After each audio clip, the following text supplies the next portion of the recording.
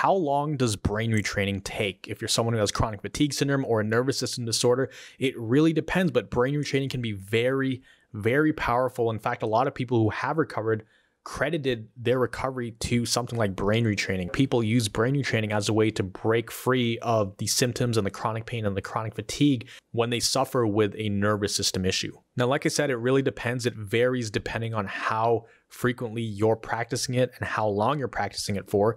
What I teach to people in Recovery Jumpstart, the program that we created, is you need to do the brain retraining for at least 20 minutes per day and practice it for at least 3 weeks in order to start seeing results. In fact, it's been shown that sometimes brain retraining can have no results for 4 to 6 weeks. And it takes that long for your brain to finally say, okay, we're going to start to change. Because if you think about it, brain retraining is like trying to undo a knot in your brain, like a very, very tight knot. Just think about it.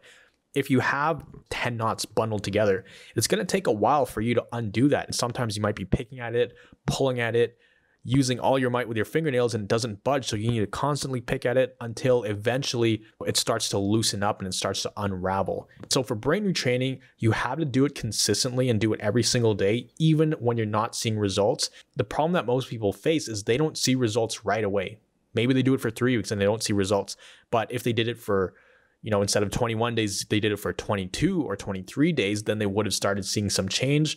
But they gave up too early, then they'll never get to reap those benefits. For me personally, I was able to see massive change in just a week. I was able to make my symptoms go from a 7 to 8 to like a 3 or 4 within 30 seconds of doing the brain retraining. It becomes almost automatic. You're really just teaching your brain that it has some level of control in the intensity of the symptoms that it's feeling. Once it learns that it has even just a little bit of control, then it goes, hey, I want more control. So then it goes on autopilot, starts to take back control, and then you're able to break out of that negative cycle, that autopilot of chronic pain and fatigue and other symptoms that your brain is causing you.